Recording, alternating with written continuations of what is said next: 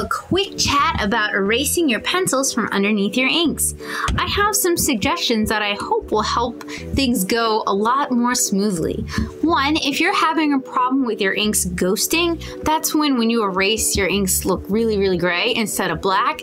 Maybe try letting your inks dry overnight. I found that allowing my inks to cure for 24 hours tends to eliminate that problem. Secondly, I have some recommendations for you. I like to erase using a white vinyl eraser. My current eraser of choice is a mono eraser, and you can get those on Amazon. I think you can get them on Dick Blick. Check the description below, I'll have a link.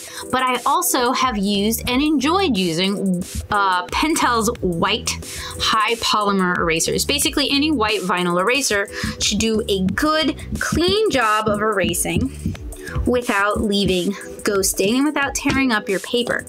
If you have smaller sections to erase, I recommend you check out the Pentel Click Erase. These are super cheap. They're available everywhere. You can get refills for them. This one is almost out. You can click them to extend the eraser. And it uses the same white vinyl eraser that the Pentel white vinyl erasers are made out of. Another tip I have is when you're drawing for inking, try drawing with a harder lead and a lighter hand. I like to use mechanical pencils because I'm lazy and that's what I learned to draw with, and I like to use Pentel High Polymer H lead. This isn't a plug, no one's paid me to say this, I've just been drawing pretty much my entire life, so I've got some favorites by now, and I hope my favorites help you guys out. If you like to draw with a traditional pencil, I've got a couple of sharpeners to recommend for you. I have used so many sharpeners over the years because I like to sketch with color pencil, and color pencil is like the most prone to snapping thing in the world, especially if you use Prismacolors.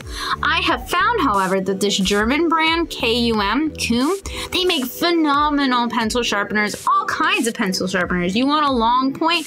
They make a long point sharpener for that. You want to sharpen your color pencil? They make sharpeners for that. I happen to really like their inexpensive magnesium sharpeners. I buy these in bulk and leave them all over my studio. They also have the double slotted woodcutter pencil sharpener, which fits jumbo and regular size. And I also use their long point sharpener in my studio.